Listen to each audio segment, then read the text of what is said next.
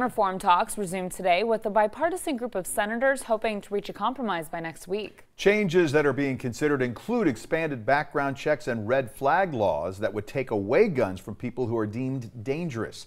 ABC's Andrew Dimber has more on the challenge to find enough votes. This morning, as the victims in the Texas school shooting are laid to rest, President Biden is promising to meet with Congress on guns. I've been to more mass shooting aftermaths than I think any president in American history, unfortunately.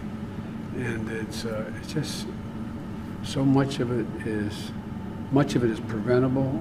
On Tuesday, the president meeting with New Zealand Prime Minister Jacinda Ardern, praising her success in passing a ban on military-style semi-automatic weapons after a white supremacist killed 51 Muslim worshippers in 2019. The White House says the president would support similar legislation. He supports a ban on sale of assault weapons and high-capacity magazines. But the administration acknowledges passing any new gun legislation would be an uphill battle. On Tuesday, a bipartisan meeting of senators led by Democrat Chris Murphy and Republican John Cornyn to discuss gun reform. My plan is to get a bill, a comprehensive bill that will save lives. Opponents argue gun restrictions do not work. The problem, which is mental illness and school safety. Meanwhile, lawmakers in the House plan to vote as early as tomorrow on a package of bills known as the Protecting Our Kids Act.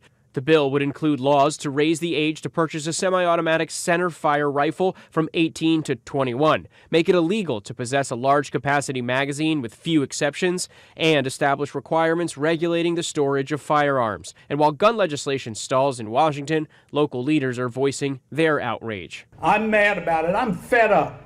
And I concur with many of our citizens here and across this country that enough is enough, and this issue of gun violence has to be addressed. Andrew Dimber, ABC News, New York.